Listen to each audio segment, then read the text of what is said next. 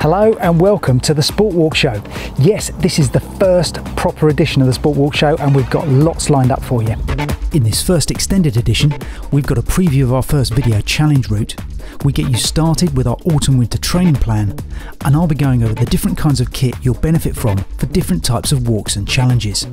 But first, here's a little roundup of what's going on in the world of sport walking. All the major challenge event organisers have now posted their dates for 2021, and, tentatively speaking, there's an exciting schedule building. So here are some of the key dates by organiser.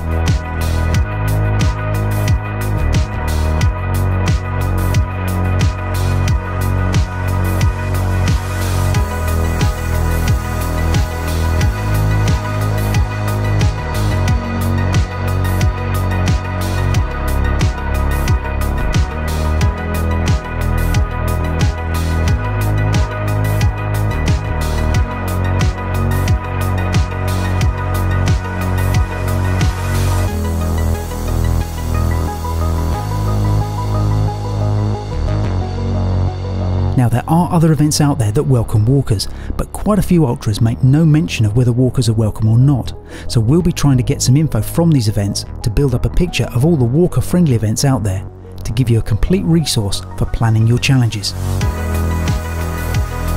At the beginning of November, the Ramblers announced the number of miles of historic paths that have been logged as part of their Don't Lose Your Way campaign, to record all the paths that could be at risk of being lost forever. 49,000 miles of paths have now been logged all over the UK, and they're fundraising to support work to ensure these paths can be restored and protected for the future. If you'd like to support this or get involved, then you can find out more at the Ramblers website or on their social channels.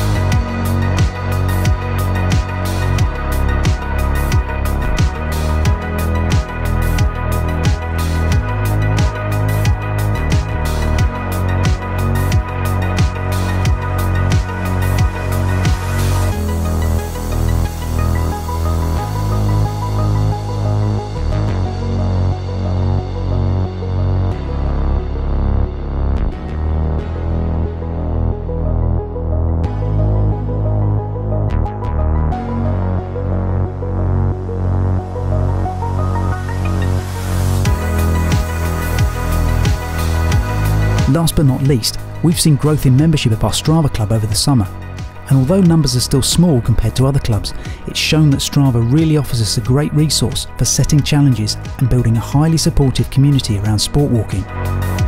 In the months ahead, we'll be setting challenges specific to the Strava club, so if you're not on there already, why not download the app on your phone and come and join us.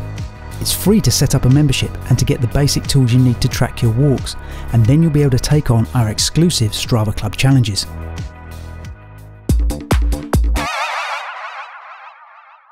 Challenge is essential to everything we do as sport walkers, and while the 50 to 100k distance is pretty much standard across organised events, when you start to set up your own personal challenges, your choice of route distance increases exponentially. For me, the marathon distance is quite possibly the perfect sport walking distance because you can complete it easily in anything from 6 to 8 hours, depending on the terrain. But it's rare to get a waymark trail that is exactly marathon distance. So often you'll have to miss out on completing the whole trail if your objective is to walk a marathon. This is why the Clarendon Way in Wiltshire and Hampshire is such a good route, because it's a testing sport walk in its own right, but it's almost exactly marathon distance, so you can do the Clarendon and do a marathon in one go. This is a magnificent trail that links two really iconic cathedrals in Salisbury and Winchester. It runs over rolling hills and crosses the delightful River Test, as well as passing the unique ruins of Clarendon House in the west and, at the other end, the Farley Mount Monument. The trails are extensively chalk-based and are largely track width, although there are some stretches of single track. The environment is mixed, with deep woodland and open hilltop with expansive views. As you progress along the route, it keeps rewarding you with something new, and the sections ensure that you never get bored. In terms of the challenge presented by this route, a sub 6 hour completion is perfectly viable, although you will be walking hard all the way to achieve that. This is a point-to-point route, so having someone who can pick you up will be an advantage. But there are good bus and train routes through both cities, so adding public transport to your logistics shouldn't be an issue. You might want to walk it supported, so you can get fresh supplies of fluids and fuel along the way. But equally, it's a distance where you can go fully self-sufficient with drinks and food, if you've got a bladder and soft flasks. When I walked this route in 2018, I did encounter some signage and mapping issues, so you do need to plan your attempt using the downloadable guide and route maps from the Hampshire County Council website to aid navigation. But if you just follow the waymarks on the ground, you won't get lost. This is a route that you can walk all year round because of its length, and to be honest, you'll find it rewarding whenever you take it on. But in spring or summer, it's quite divine.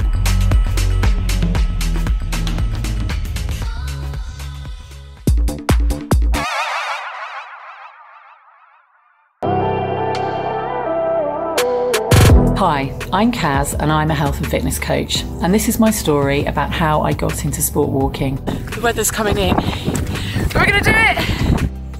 When my kids started school, some school mums and I decided to start a walking group, and the walkie-talkies was created, and we really did talk. Off into the countryside we went, chatting and discovering trails that I'd never walked before. I was never the navigator and barely took notice of how we got where we did. I was just pleased to be walking. Whilst in that group in 2016, we decided to take on the Moonwalk, which is a marathon-length overnight walk through central London, raising money for a cancer charity. And I was pretty hooked.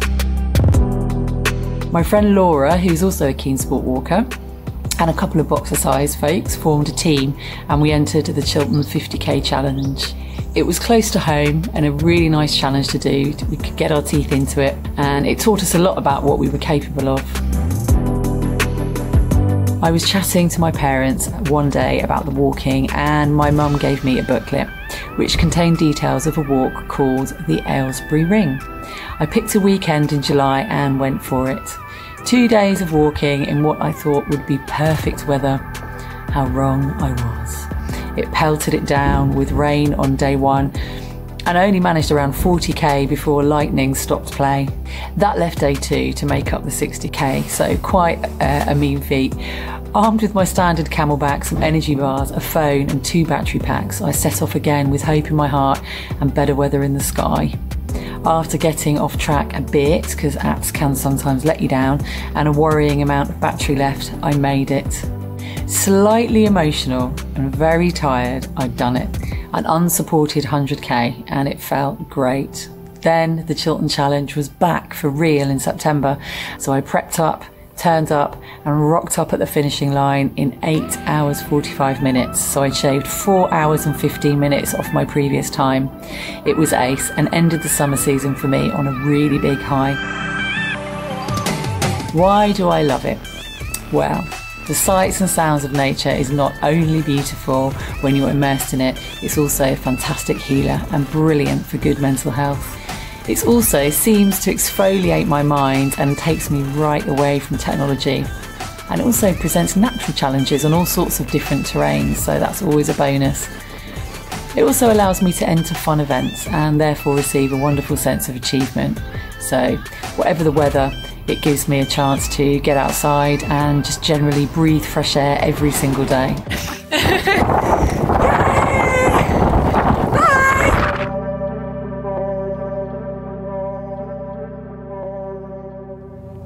This is arguably the most important time of the year for sport walkers, because it's when you lay down the foundations of next year's challenge successes. If you've got a goal and you want to make sure you reach it, getting into a routine now is vital. Sport walking is an endurance game. It's not about top speed or about being dynamic. It's about being strong, resilient, and being able to endure. The more you do it this time of year to prepare yourself, the more enjoyable that act of endurance will be. If you don't do the base work now, chances are that while you may be fit, later on in your challenge, you'll start to suffer. Now, if you're sat there thinking, I know I need to get into a training routine, but I just don't know what or how much I should be doing, don't worry, because you're not on your own. Getting started with a training program is arguably the hardest part, but once you've got it up and running, it's simply a question of following what you've planned.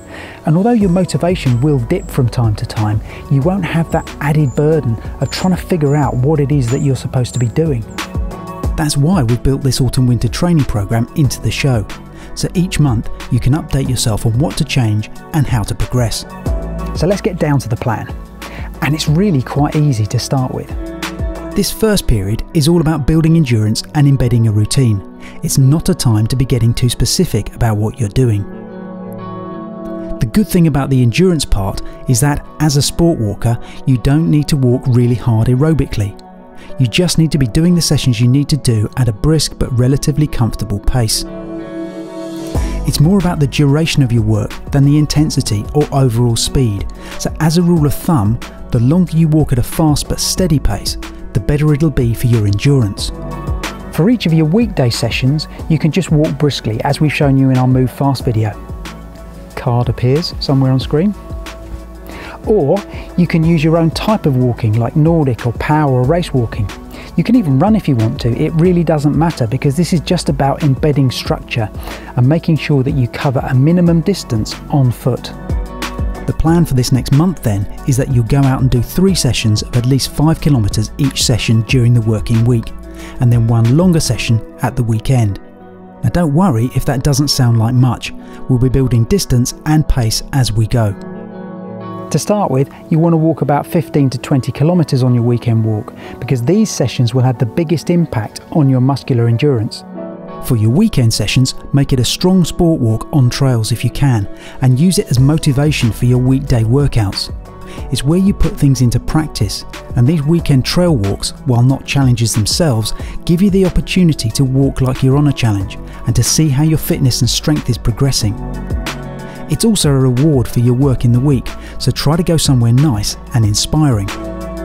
Now, as I said before, you can choose how you conduct your weekday sessions. Whether you run, walk, it doesn't matter. But at the weekend, make sure that you walk for the whole session. If you're a strong walker already, then try to get closer to 10 kilometers on each of your weekday sessions and a minimum of 20k at the weekend. If you want to, you can split your weekday sessions in 2, one in the morning and one in the afternoon. The other thing that's really valuable to introduce at this stage of the year is strength work. Now, I know a lot of people hate doing strength work, particularly with weights, but the impact it can have and the benefit it brings to your walking can be immense. Having stronger legs means you can go faster, or at the very least, feel more comfortable and capable at your normal speed. It also helps prevent injuries, which will become a factor when you aim for longer distances or increase your training load. If you have your sights set on a challenge for next year, you'll really thank yourself when you're on the finish line if you've built strength work into your training routine at this stage. And it doesn't have to be much, just 2 relatively short sessions, and you can either tag them onto your run or walk sessions or do them on your off days. Focus mainly on your legs, but also work your back, shoulders and core, as these can cause you discomfort on longer challenges as you get tired. It's important to look at all over strength so that you're fully prepared head to toe. The way to build strength with weight is to use the heaviest weight you can manage for each exercise. So for this, look to perform 3 sets of each of the following moves using a weight that you can lift for 8 reps over 3 sets. Either hold a free weight plate or something heavy against your chest and squat down slowly, keeping your back straight and bum out. Then rise back up again and repeat.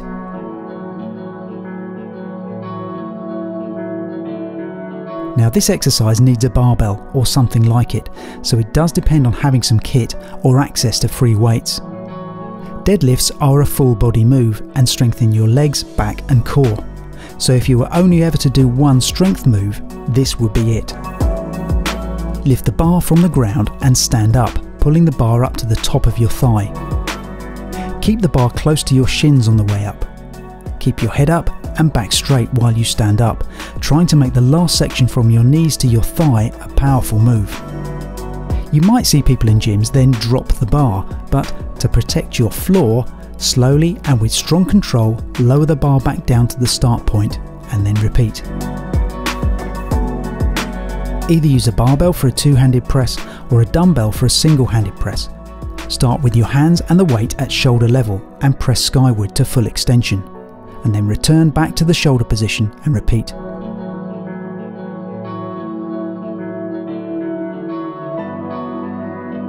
This is your last exercise, and of course, it strengthens your core.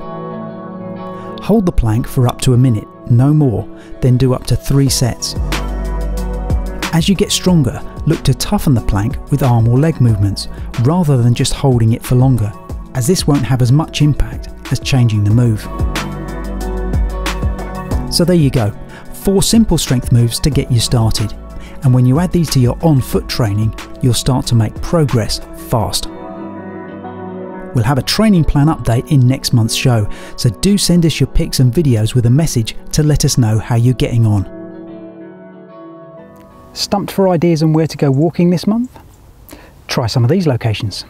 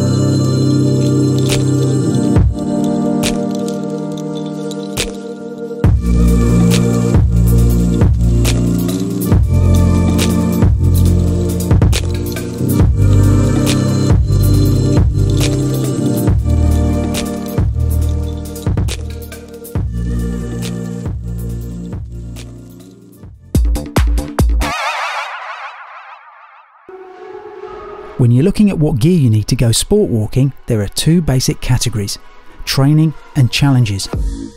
Now we're only looking at equipment today, not clothing or shoes, and within each category you'll have different needs and different options, so let's break things down a bit. For your weekday training walks, where you're just covering distances up to 10 kilometers in a session, you don't really need to take anything with you unless you're at the very beginning of your journey and you need food or drink to get you through. The only piece of equipment that's worth taking for these sessions is a sports watch or your phone with an app on it to track your walk, so you've got a record of your distance and pace. It's when you go beyond 10 kilometers in training that you start to need some gear and supplies, so the first real level where kit is needed is 10 kilometers to half marathon distance, or let's say 25 kilometers. This is still a relatively short distance, but you will be out for between 2 and 5 hours depending on the actual route and terrain, so you'll need to carry some food and drink, a waterproof and some really basic safety items.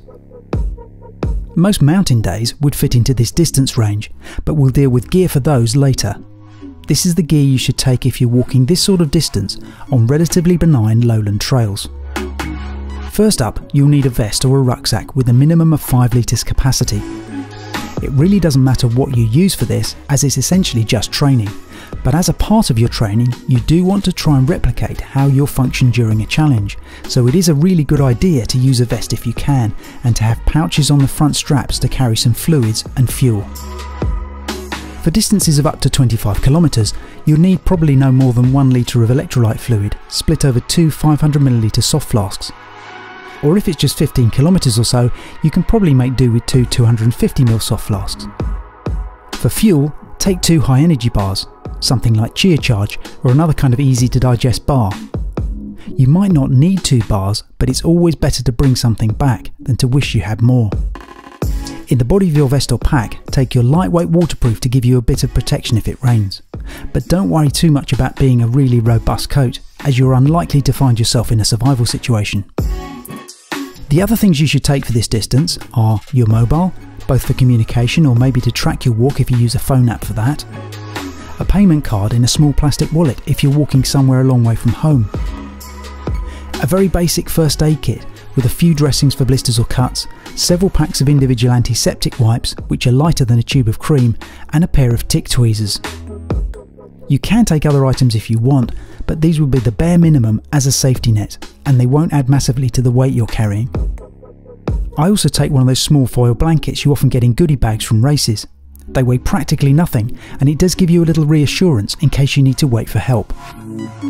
Finally, I always carry an empty sandwich bag for, how can I put this, accommodating used wipes should I suddenly find the need to urgently dash into the bushes. There you go, I've said it. When you start to go longer than 25k, the things you should take don't actually change a huge amount from this base point. You just add some more items and increase quantities of fuel and drink. It's not important whether it's a marathon distance or 100k. What you want to take will stay pretty much the same. Firstly, you'll need a bit of a bigger vest. Or if you took the plunge and got yourself a 10 to 15 litre vest the first time around, that'll be fine. You won't need more than a 15 litre volume for a 100k challenge, so you can work with just one vest for all your activities if you want. It's a good idea to add a pair of light, compact over trousers to your waterproofs, so you've got full coverage if you need it, and some kind of lightweight fleece or insulating layer if it's possible that you could find yourself going into the night or that it might get cold. Generally, I take a thin skull cap and a couple of buffs, either to use for warmth or to soak in a stream to cool down if it's hot. It's also a very good idea to place any spare clothing in a lightweight dry bag so it's well protected. Food and drink wise, if you're doing a challenge event, there will be opportunities to access water, so you just need to take some additional electrolyte tablets or powders to replenish stocks, and always go with a minimum of 2 500ml soft flasks. If you have a bladder and your vest can accommodate it, the combination of a bladder and soft flask should be enough for about 40 kilometers, but just bear in mind you'll be carrying more weight, so it's a question of whether you want to stop and refill more often or go longer and carry more weight initially. You also want to take some extra supplies in your first aid kit, so pack some additional sachets of antiseptic wipes, more plasters, and in addition, some specialist blister patches. It's also worth taking some hand gel, painkillers and diarrhea tablets, but be very wary of taking ibuprofen when you're on a long challenge, especially if it's hot, as ibuprofen can block your body's ability to absorb electrolytes. Some kind of sting relief is another good idea, as is one of those travel sachets of Factor 50 sun cream as a backup. The key upgrade to my emergency safety kit for these distances is to carry a lightweight foil survival bag, replacing the foil blanket I take for shorter walks. I'd also make sure the vest has a whistle built into one of the fittings, as is often the case nowadays, and if not, I'd take a whistle as well. You should take a head torch when you're going on longer challenges, even if you're not planning on going into the night. It's one of those compulsory items for many ultras, and it's better to have one with you than not. If you're going for 100k or more, and definitely going into the night, then you should also take some spare batteries. It's a good idea always to keep all of the batteries separate to the torch and then just put them in shortly before it gets dark, to minimise the chance of the light switching on accidentally in your pack.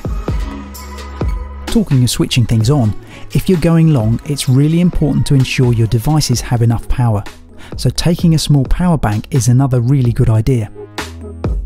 Most sport watches can be charged while recording, so you can top up the battery life and be sure to have the whole route to stick on Strava, but it's really your phone that's the essential thing, especially if you're walking alone.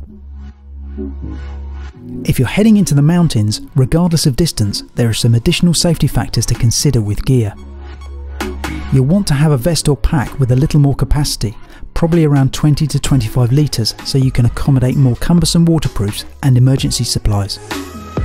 Remember though, this is still sport walking, and we're talking about the kind of walking that's more like fell running than traditional mountain walking, so going with stripped back kit is fine, if you know what you're doing and have some experience in the mountains. If that's not you, then get some knowledge and experience first before you go sport walking in the mountains. When I go in the mountains, I take pretty much everything I'd take for an ultra, but with the addition of full mountain grade waterproofs and a survival shelter. I'd also definitely take a fleece layer and have one of those super compact insulating gilets that packs down really small, but would add some really valuable warmth if I needed it. I'd also take some mountain gloves, spare warm socks and a full wool hat in addition to a skull cap. So there you have it, quite a modular setup. But even though some of these things might sound like you're carrying quite a lot, if you buy wisely and seek to minimise pack size and weight whenever you can, you won't find the load a burden to carry. Okay, to finish up, here's your challenge for this month, should you choose to accept it. Can we say that, or are we going to get sued? The Sport Walk challenge this month fits rather nicely with our earlier piece about the Clarendon Way. It's a midwinter marathon. According to the Royal Museum's Greenwich website, we have 7 hours 49 minutes and 42 seconds to play with if you're aligned to Greenwich Mean Time. So on the closest day you can to Monday the 21st of December, get yourself out early and try and complete a marathon distance while the sun's still up, or complete it within 7 hours and 49 minutes. If you're a fast walker, completing a marathon in the daylight available should be no problem. If you're not yet a fast walker, then this is a great challenge, because you've got tantalisingly almost enough time, but if you do go on past sundown, you're not going to be in the dark for long. You can pick your own route, track your walk, and then post it on Strava titled Sport Walk Midwinter Marathon. And if you're not yet on Strava, get yourself on the app and join our club so that we can all give you kudos. If you're not yet at the stage where a marathon distance is within reach, then aim for a half marathon, or even just 10k. Do whatever you can, but try and get out on the shortest day of the year and have a crack at some kind of significant challenge for you. Well, that's all we've got time for this month. I hope you found some useful info and inspiration to carry you through until the next show. Do keep sending us your photos and videos of your favourite places to walk, or even just your regular training or walking routes, and we'll build them into the next edition. Watch out for previews and info on our Facebook page with what we've got lined up next month. And don't forget to subscribe if you've not done so already. We really want to build a vibrant community of sport walkers around this show. Have a great walking month, everyone, and we'll see you next time. As these sessions will have the biggest impact on your muscular insurance. Muscular insurance. Must renew my muscular insurance. And you don't have to do, and they can either be tagged onto your cobwebs flying in. I think I've got a spider on my ear.